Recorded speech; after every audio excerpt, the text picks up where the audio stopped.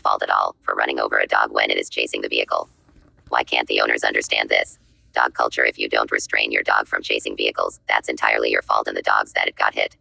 Dogs aren't very smart. They see a fast-moving vehicle, they chase it. It's one of their favorite things to do.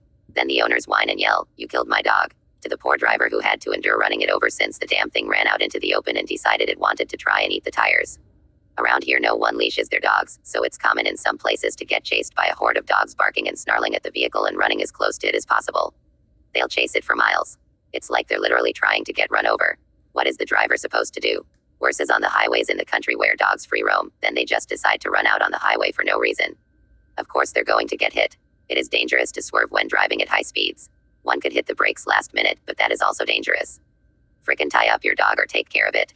I'm sick and tired of dogs having to be everyone else's problem but the owners. All of these off-leash dogs just roaming around barking at people, shitting, pissing everywhere, attacking each other, chasing vehicles.